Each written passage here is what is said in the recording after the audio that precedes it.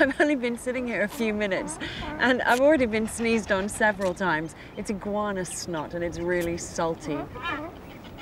What they're actually doing is excreting the salt that they take in when they ingest all that seaweed.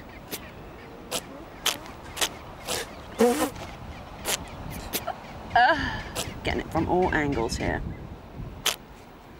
By basking, these iguanas will have raised their body temperature to about the same level as mine. It will help keep their core tissues functioning underwater. All around me, the iguanas seem to be heading for the sea. They've been sunbathing for a few hours, a little hot, probably a little bit hungry, and they're ready for a swim. And you know what? So am I. But how will they shape up as freedivers?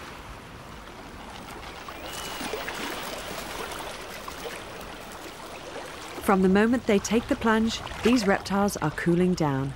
And if they stay at sea too long and get too cold, their metabolism will shut down and they will die.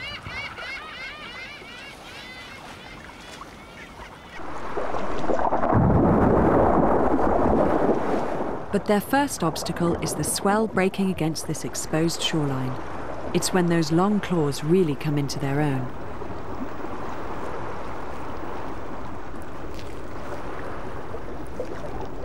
Although they're only grazing in the shallows, it's not an easy freedive, as the swell really throws me around. But the iguanas seem used to it.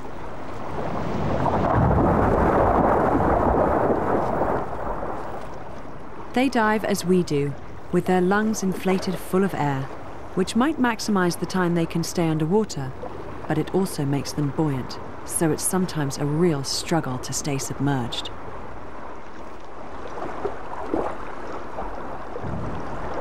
They swim using their strong snake-like tail to power them down.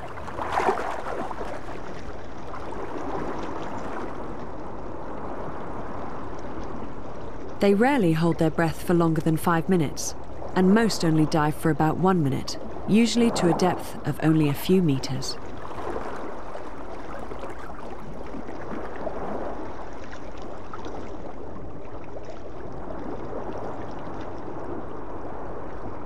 In that limited depth and time, they must find a suitable clump of seaweed and devour what they can.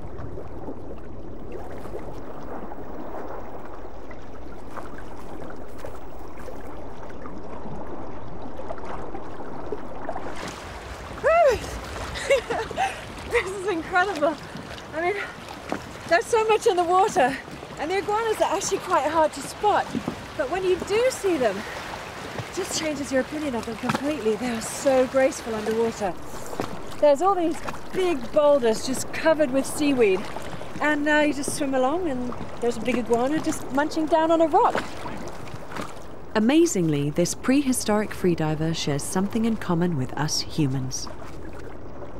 When the iguanas dive, their heart rate slows by about 60%.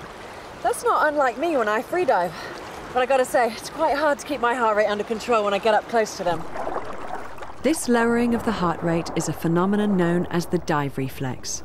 It's a subconscious reaction, triggered when receptors around our eyes and mouths are submerged. It's a primitive trait, one we've inherited from a common ancestor.